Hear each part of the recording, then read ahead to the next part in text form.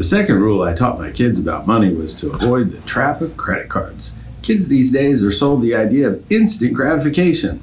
As soon as young adults start making money, they're pushed and prodded by credit card companies to just use that plastic to buy whatever they want, whenever they want. The appeal of material items, vacations, and dining out can easily lead to loads of debt that quickly become a ball and chain, keeping you captive to endless card payments. Although credit card companies lure customers with promos such as no interest for 90 days or no upfront fee, it's a Trojan horse.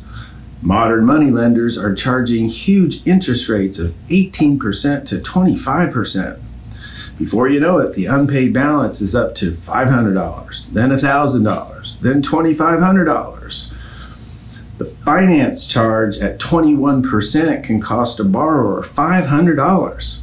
That's how Visa and MasterCard rack up their profits. When you only pay the minimum amount due each month, that unpaid balance grows larger and larger until you've hit your limit. I've witnessed far too many people become shackled by credit card debt and can't make positive progress steps towards financial independence. The best way to avoid credit card debt is to live by a monthly budget and avoid overspending. If you remember, rule number 1 is only live on 80% of your take-home pay. When constructing a budget plan for fixed expenses and variable expenses, go ahead and allot yourself a small amount for discretionary spending.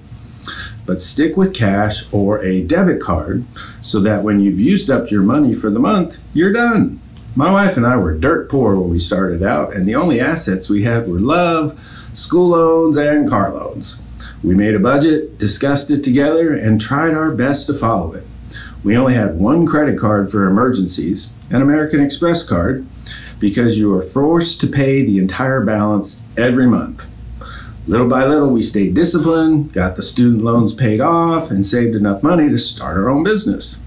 Our Tulsa Wealth Advisors branch with Raymond James is top 25 in the nation, and it all started by avoiding credit cards and learning to live within our means.